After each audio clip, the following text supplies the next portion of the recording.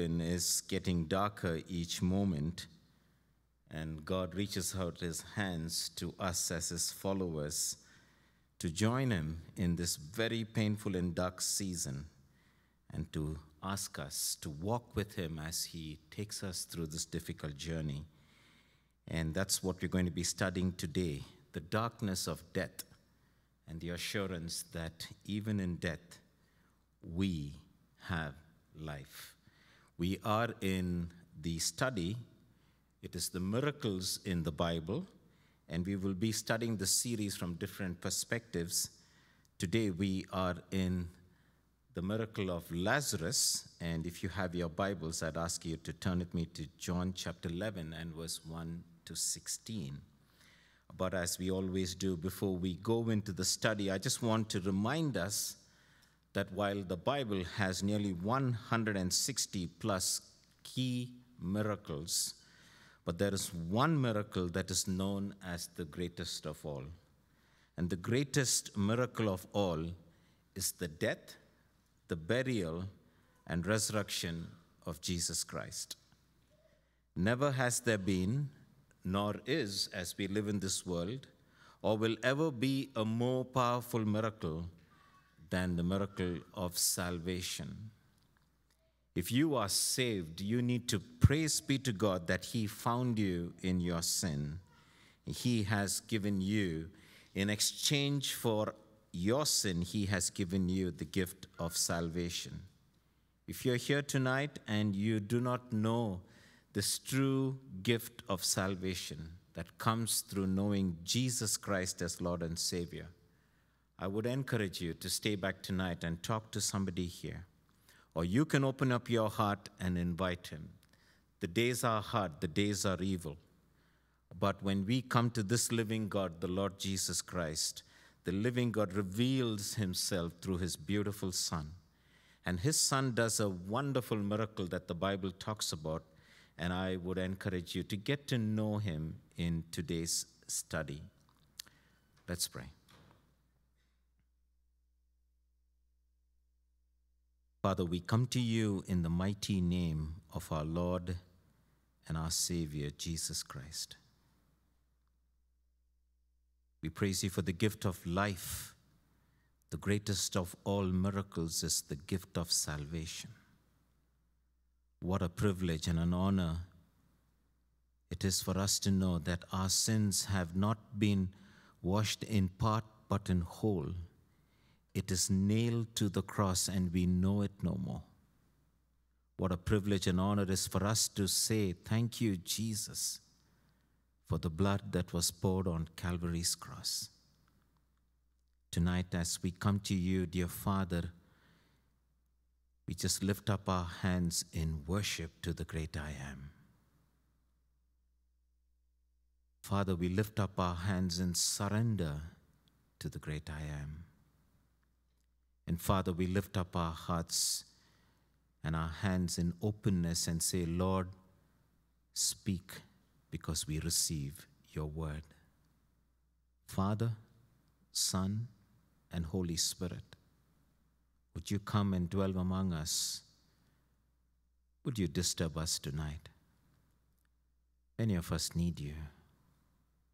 And tonight it's our prayer that we will be touched, to be drawn to the heart of the Father, to know his purposes through his Son, and to live in the power of his Holy Spirit. We dedicate this time to you, and we ask this in Jesus' name. Amen.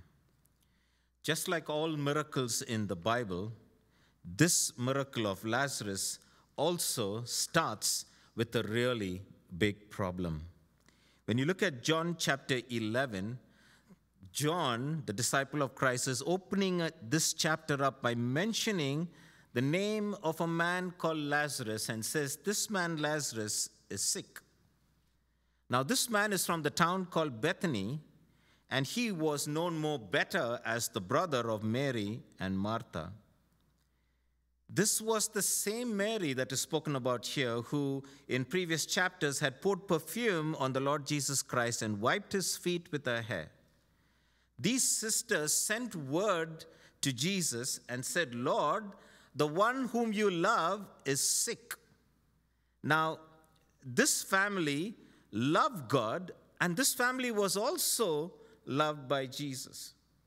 Whenever Jesus would come to town, he would stay with him. Historians say that there was a special affinity that Jesus had to Mary, Martha, and Lazarus.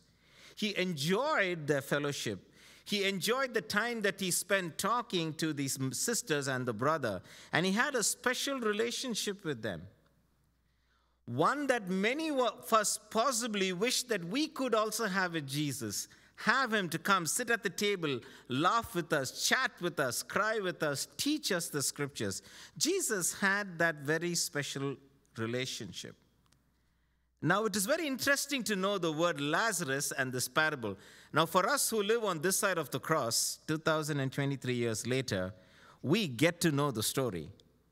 But I'm going to encourage you to be present and join the crowd as this passage is actually discussed tonight. We know the whole story, but in context, Lazarus was sick. And he was on the verge of dying. His sisters called Jesus and say, "Come and heal my brother." And we all know the story. Jesus does not come. But the paradox in this, the name Lazarus, it means God is my help. And Jesus doesn't come and help. So when you look at these two, it is a bit of very odd situation here. In the early ages, the Jewish culture, the names were associated with a special circumstance or even with a divine act from the Almighty God. And here was Lazarus given this beautiful name. In Jewish culture, it was called Eliezer. In the Greek language of translation, it means God is my help. And God did not help him that day. He died. And now I would encourage you to enter into John, teaching us some very precious lessons from this miracle. So the first lesson we learn in this miracle is Jesus loved them, so he waited. Because he loved them, he waited. When you look at verse 3 to 6, the sisters therefore sent him, saying, "Lord, behold, he whom you love is sick." In other words, claiming a special agape position of Jesus and Lazarus. And when Jesus heard it, he said, "The sickness is not unto death, but for the glory of God, that the Son of God may be glorified by it." Now, Jesus loved Martha and her sisters and Lazarus. Now, this is John the Baptist, John, the person who leaned on the bosom of the Lord Jesus. It's such a close intimacy. He is capturing this. Jesus loved Martha and her sister and Lazarus. When therefore he had heard that he was sick, he stayed then 2 days longer in the place where he was. The key factor in this for us to know is because Jesus loved them, he waited. For many of us, we think because Jesus loves me, he has to answer me right away. May we never forget that Jesus loves us, and there is a full stop. Many of us say, Jesus loves me, and then we go to the next step and say, "But Lord, can you do this for me?" In this passage, it is very clear. He loves them, and he waits in the crisis situation not to go to them because he has his appointed time. Now, Jesus was actually staying about 2 miles where Lazarus was. 45 minutes walk. He didn't take a Uber taxi to go, so it was 45 minutes to go. So he could have come when he got the message. But he did not come when he was needed.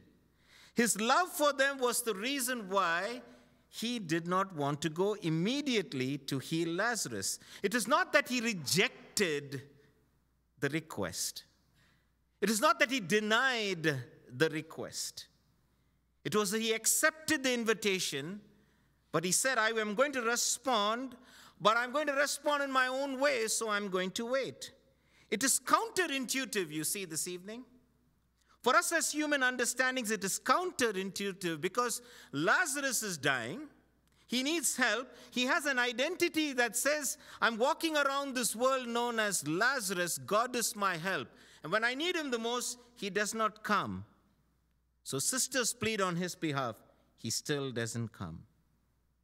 On the other hand, we also see that there's another reason. Possibly some of the interpreters say that There was no reason for him to go because he stayed back, because it was the same place few days ago where he was ready to be stoned. If you read John chapter 10 and verse 31, the Jews took up stones to stone him when he was there. But let's be clear, no matter what, his waiting had nothing to do with the circumstance of what the world says. His waiting was he loved them.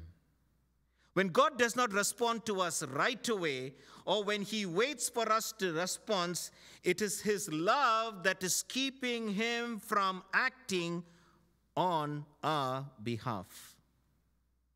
I wonder this evening, are you waiting for God to act?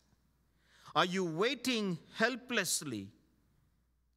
Are you waiting so much that you've been praying and saying, Lord, come, help me? And you know that he helps. And you have seen many circumstances in other people's lives when you have called and God responds and he has helped. And today perhaps you are waiting. Remember, God loves you, so he is waiting. He's working even when you and me don't see it. He has already responded to you, and he wants you to know, my child, I love you so much that I would rather wait than to come as soon as you call.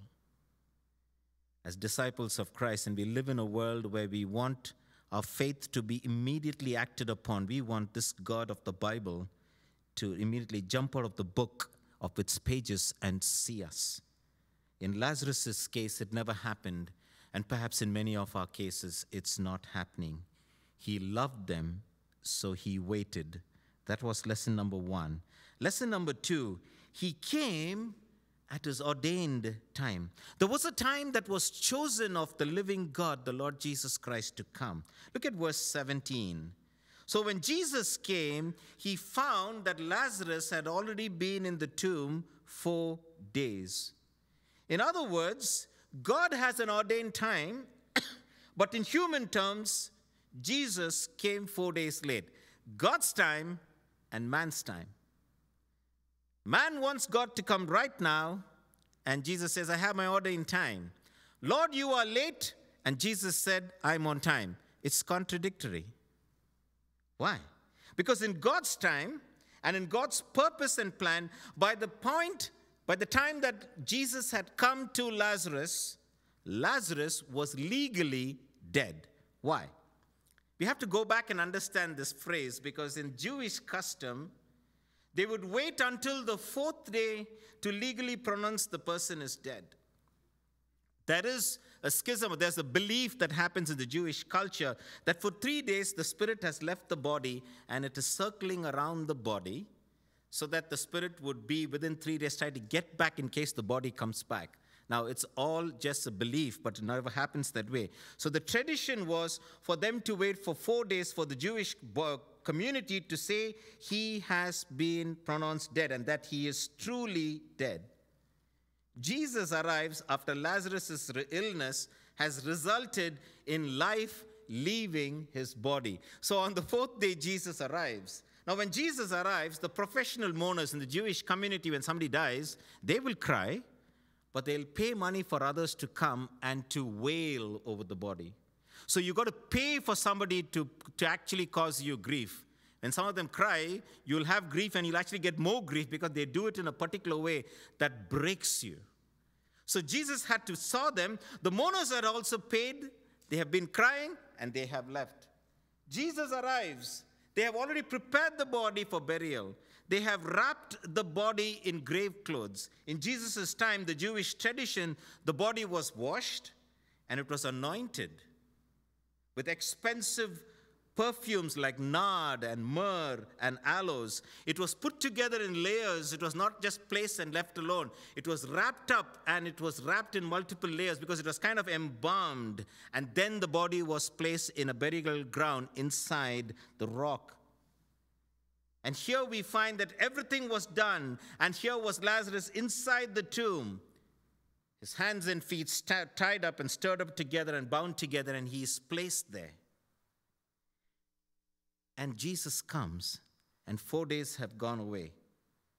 When Jesus arrives, the Jews actually tell him, he's legally dead. Why are you coming to the graveside? In human terms, it might be like people are saying, is he crazy? Could he have not healed this man? He's late. But Jesus says, this is my time.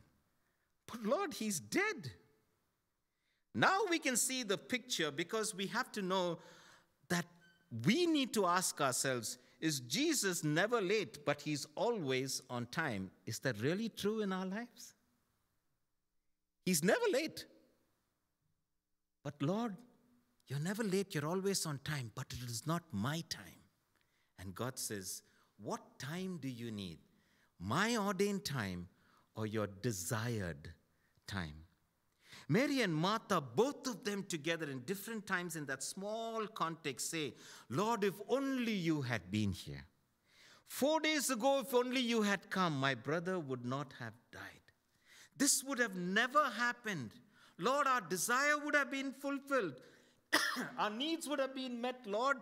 And Lord, your dear friend whom you love so much, you could have sat with him. You could have laughed with him. You could have had a meal with him. You could have spoken about the news and spoken about the community. We could have chatted together, Lord. But Lord, he's dead. Lord, he's dead. And for many of us, when our times don't get past, we are heartbroken. No matter what, we should be very careful to not ask. We should not rush God to act on our behalf. Today, are you tired sitting here in IFNWA, praying, asking, pleading, and saying, God, where are you? Perhaps you've been praying for something, and the circumstances of what you're praying for has actually moved on. And you feel like, what's the use of praying? It's dead. Perhaps you're wondering that these circumstances, God's not going to act. Perhaps it's over. Why should I continue to ask? Well, I want to read to you a quote from an anonymous writer. This is what he says. Delays are not refusals.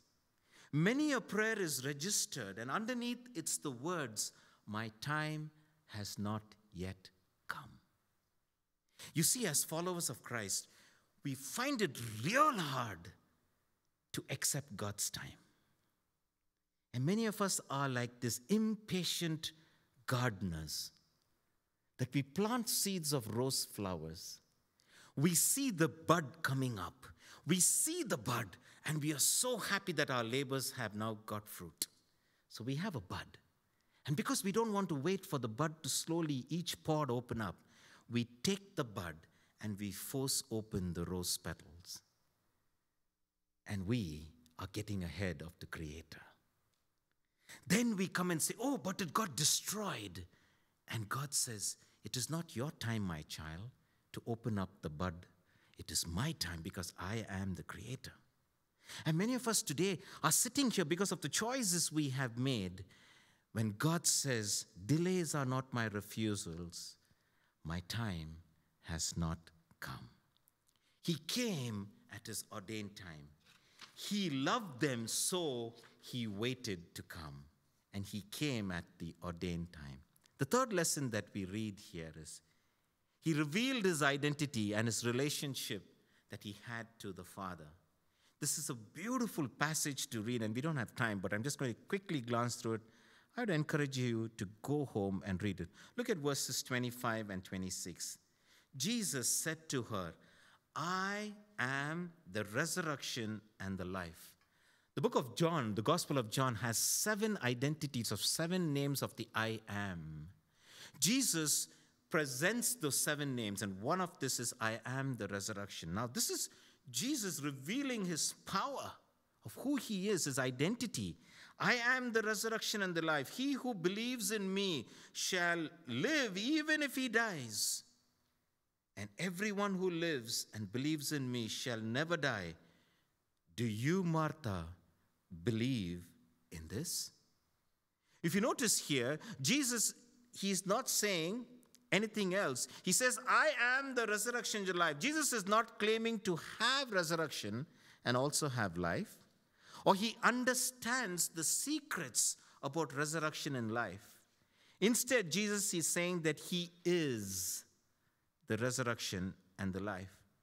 To know Jesus is to know resurrection and life. And this is the greatest gift to us. And we live because he lives. No, we quickly say it, right? But I'd ask for you to pause when you read this. Jesus lives, so I live. Jesus died, so I live. It's very hard for us to comprehend this. But I ask you to enter into the purpose of this. Why? Because Charles Spurgeon captures it the best way. If you look at this quote, death cannot kill a believer. It can only usher him into a freer form of life. I'd love for you to think about these statements. Death cannot kill a believer, can only usher him into a freer form of life. Jesus did not expound and say, Martha, you need to understand, I'm here because I know about resurrection. Martha, you need to know that I know how life happens. He didn't say anything. He says, I am. He was preparing her for the next 3 weeks of him going to the cross. Dead, being buried, and rising on the third day. Because what he was going to do then was he was going to give not only Martha and Mary and the whole community, but the whole of the community that day and the ages to come until his coming, that anybody who knows him will know him as the resurrection and the life. This wasn't just another statement. This was Jesus calling the entire world to him in this one statement. I am the resurrection and the life. And then he turns to her and says, Martha, do you believe this? Like many of us, just like how she says, when Jesus says, do you believe? We immediately say, yes, Lord, I believe it. However, that belief within few minutes changed. If you look at verse 40 of this chapter, and Jesus said to her, and let's read 39. Jesus said, remove the stone. Martha, the sister of the deceased, said, Lord, by this time there will be a stench, for he has been dead 4 days. And Jesus said, Martha, did I not say to you, if you believe, you will see the glory of God? Martha, do you believe me? Yes. And within a few moments, the intellect takes place. The emotion goes away. The intellect takes place and say, Lord, don't move the stone, Lord. Do something else. Isn't that us today? But you have to understand what was happening over here was that what Jesus was telling her is this, if you believe, you will see the glory of God. Question. Do I need to see the glory of God when my brother is dead? How can somebody see the glory of a living God in a situation when there is death and decay? When I am suffering in pain, when I am grieving, Lord, how can I and my immediate family see your glory? Well, famous Christian author Jerry Bridges ties it up from a human perspective and makes a lot of sense. I'd like you to look at this in his book, From Trusting God. He says, God never pursues his glory at the expense of the good of his people. Nor does he ever seek our good at the expense of his glory. He has designed his eternal purpose so that his glory and our good are inextricably bound together. In your painful circumstances, you will see the glory of God. No matter how hard it is, Martha, would you believe me? I feel your pain, Martha. I love you so much, Martha. But would you believe me, Martha, that you will see the glory of God? Dear brothers and sisters, may we never dichotomize our suffering and God's glory. God is not a God who sits up there and says, let me make you painful so that I can have my own way.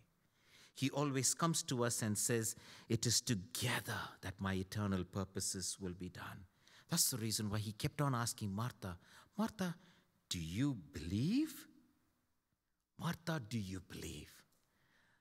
And what was God actually Jesus telling her is, Martha, stop living with your head. live with your heart. We live in a world where people tell us, oh, the right side of your brain has to work hard because that is the place where you need to rationalize, you need to have logic. It doesn't make any sense, dear brother and sister, if you're sitting here and trying to live this life, understanding this God with your intellect. Your intellect didn't bring you into the world. Your intellect will not take you out of the world. Let your intellect find its place for what God has purposed, but you come to him with your heart. And that's the reason why he says, Martha, did I not tell you to believe? He was revealing his identity. I am the resurrection and the life. But he didn't stop there. He's introducing a very special emphasis because this was the crowd. Wasn't Martha, Mary, and Lazarus in the grave. It was the whole community. Remember, this community wanted to stone him a few days ago. And he's standing there. He's doing the unthinkable. Look at verse 41 and 42. So they said, remove the stone. And Jesus raised his eyes and said, Father, I thank thee that thou hast already heard me. And I knew that thou hearest me always. Because of the people standing around, I said it, that they may believe that thou didst send me. Jesus says, I am the resurrection and the life. And now he goes to the next level and he says, Father, you and me, you already heard me. He was actually talking about his relationship with his heavenly Father. The folks there knew that he was the son of Joseph. But Jesus has been telling them, my Father is the one who sent me. And here what he's doing is, he is actually revealing not only his identity, but he's actually revealing the purpose for which he was sent in response to the Father sending him. I have a relationship with Yahweh, the heavenly God. I want to think about you and me. If you were there, standing in that crowd and hearing this, you would be looking for stones. Because here you would find that this man is again blaspheming. If you read John chapter 10 and verses 33, Jesus said to him, for a good work we do not, the Jews answered him, for a good work we do not stone you, but for blasphemy. He's back again saying the same wrong things. And I want you to know what happened that day is what Jesus was doing. It was again saying who he was and who he is. 2023 years later, he is the same God. Amen. I wonder whether you know him. Maybe it's the head telling you something and your heart not able to understand him. Even today, God is revealing his identity to many people. Some are willfully telling him no. Some are saying, maybe not now. And some are embracing him. Some of us are in that category there. Every moment of it, the day of our lives. You know, Isaiah 50 verse 4 says, I watch you sleep. Morning by morning, I wake you up. I, the heavenly God, wake you up to reveal my identity to you, to tell you all that is in my heart. But some of us are so fast asleep and we're busy with the world that when God wakes us up, we keep walking and doing our own thing. Just like how he revealed his identity and his relationship to the Father, even right now he's doing it to you. If you do not know this Jesus, or if you've known this Jesus and you do not know him but know about him, perhaps this evening he wants to tell you, do you really believe? Then you will see my glory. The third lesson we read is he revealed his identity and his relationship to the Father. And the last lesson is he fulfilled what he came to do. Look at verse 43. And when he had said these things, he cried out with a loud voice, Lazarus, come forth. And verse 44. And he who had died came forth bound hand and foot with wrappings, and his face was wrapped around him with a cloth.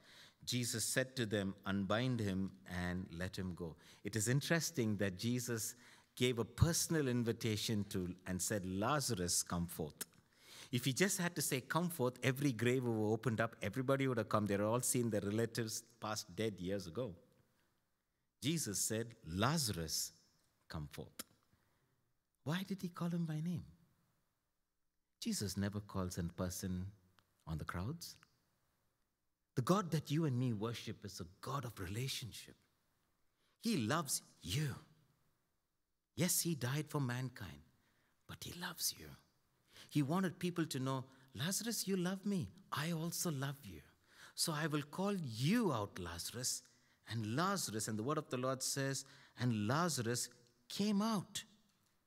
Let us not forget in this passage how he came out. As I told you, if you remember, if you recollect, when they embalmed the body, they use aloe and myrrh and they wrap it. They embalm the body. They tie you up like this, so you have layers and layers. Your feet and your hands are all tied. And then they place a cloth on your face and you are buried. You read the tradition of how they bury the Jews. There's about nearly 80 to 100 pounds, about 50 kgs, 30 to 40 kgs of embalming that takes place. And it's dry. And if you're tied, my question is, how can you walk? And you have to understand, if you read in history, the Jews would actually make a hole in the cave and they'll go in and they'll place it. It's called an upholstery. They'll place the body down. There is a layer and it's a step and it goes down. Now, if Lazarus is born and Jesus says, unbind him and let him go, my question to you is, how did he come out? This is where you see the power of the Holy Spirit. It is the Holy Spirit who raised Lazarus up and brought him out. That is the reason why Jesus tells him, untie him and let him go. Why did Jesus not untie him?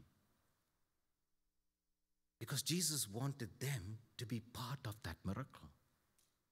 Because the guy and the people who went around Lazarus and untied him, every day, they would have been surprised. Wow, I untied him. I saw his face first. I let him go. It would have been a big community affair, right? Trying to get him out. Because it was a community affair in wrapping him and putting him together. And here is the community that buried this dead man is now bringing this dead man out, releasing this dead man, unbinding him and letting him to go. And it's so true even today that Jesus invites us by the power of the Holy Spirit. When he speaks the word, it is the Holy Spirit that convicts people. But all that Jesus says to you and to me, he says, hey, unbind him. He does all the work. He invites you and me to untie people and let them go. Lazarus, come forth. He fulfilled what he came to do. Yes, dear brothers and sisters, lesson number 1, he loved them, so he waited. He came at his ordained time. He revealed his identity. The death wasn't that Lazarus should be raised from the dead. The death was for the world to know that Jesus is the resurrection and the life. They need to hear that. And then he said, okay, you've got to know who I am. Now I will fulfill why I came late. It is my plan. So what is the lessons for us here? The miracle is one filled with God's amazing love. When you read this passage, the Holy Spirit, I was on a flight out from UK this whole week. I was flying back over the weekend preparing my sermon on the long flight. The Lord was just reminding me for the first time in all my years of reading this passage, Silas, this is about my love. This is a passage, God's love and his perfect ways. You and me are reminded because he loves us, he tells you and me, wait. Wait for his time. Believe in him. Believe in him as the one who is our resurrection and life. And we join him in this life transformation that God brings. He brings death. From death he brings life. That is the God that you and me worship. So he tells you and me, if you pray, trust in me. You've asked of me. It is ordained of me to come. I will come, but let it be my time. Never give up. Just because in your understanding, it looks like he is delaying. And when you understand that, he asks you and me to look at the world around us, and he invites you each day, remove the barrier, remove the stone, roll away the stone. There are dead people in this world. I want them. I need them. Remove the barrier. I want people to come out. I want people to come out. I will call them by name. You allow me to just do my work. Many of us take the role of the Holy Spirit, right? Many of us start playing God when we see a non-Christian. And we say, oh, you need to hear the gospel. And we go after them without realizing that God loves that person. He or she is dead. And you and me are just called to remove the barriers that are keeping people from coming out to Jesus Christ. Let the Holy Spirit move. You untie him and let him go. Disciple the person. Don't bring the person into salvation. You and me have to be very careful, because that's the reason why Jesus was saying, you buried this person. You untie him. You let him go. Can't the God who called him out also go and set him free? That's the joy of letting the Father, the Son, and the Holy Spirit work in today's life. And that's the reason why you and me are called to believe in this resurrection and life, the Lord Jesus Christ. God is always performing great miracles today. Constantly, the greatest miracle he is performing is the gift of salvation to this world. Have you, in every circumstances, removed the barriers that are keeping people from knowing the Lord? If not, perhaps tonight, if you know this Jesus, perhaps ask the Lord, Lord, how can I do this? And sometimes we say, God, that person can never be saved. He's dead, Lord. Mary and Martha said the same thing. But the Lord said, would you believe? You will see my glory. This beautiful miracle talks about the love of a father who sent his son, and the son who obeyed the father and said, Father, I will go and share my love to this people. I love Lazarus. I love Mary. I love Martha. But I also want people, whenever they read this passage, to know how much I love them. I will call the name. You remove the barrier. Let people come out and let them be. Untie them and let them go. Tonight, as God loves you, are you, like Mary and Martha, saddened that God's not hearing your prayer? Are you disappointed that your prayers have hit the roof and nothing? Or are you angry with God that the things that you have asked him, that he has not responded? Do not give up, because he has an ordained time. He loves you, so he's asking you to wait. And when he comes, he will call out the name, and he will set you free. This chapter talks about a miracle that is so close to the heart of the Father. It says, my son is the resurrection and the life. You come and join him. Let's pray.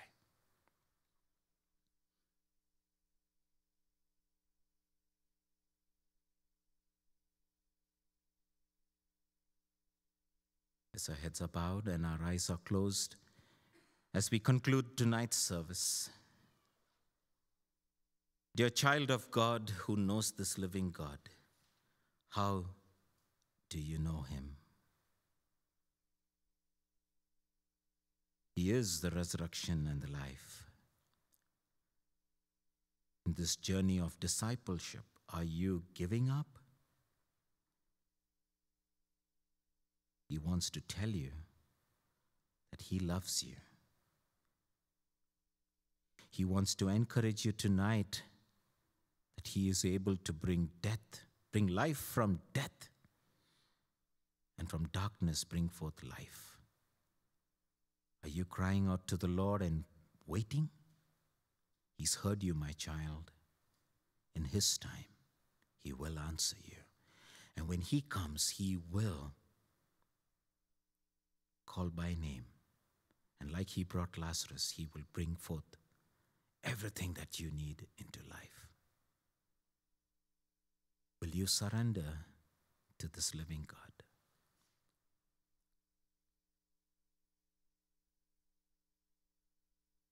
And Father, this evening we are grateful to you that we have the honor and the privilege to be taught by the Holy Spirit.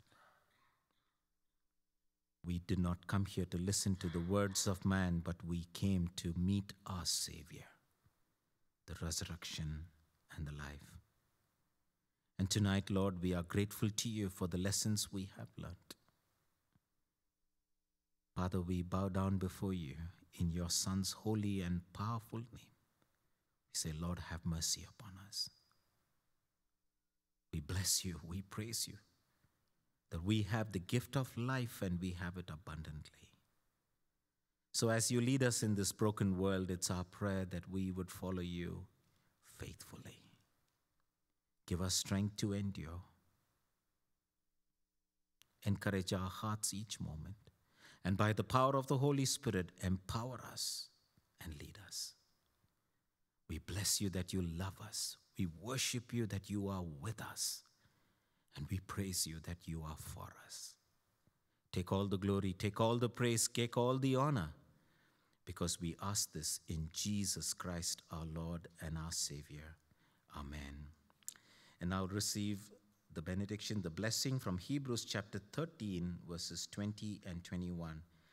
And now the God of peace, who brought up from the dead the great shepherd of the sheep, through the blood of the eternal covenant, even Jesus our Lord, let him equip you in every good thing to do his will, working in us that which is pleasing in his sight, through Jesus Christ, to whom be glory forever and ever. Amen.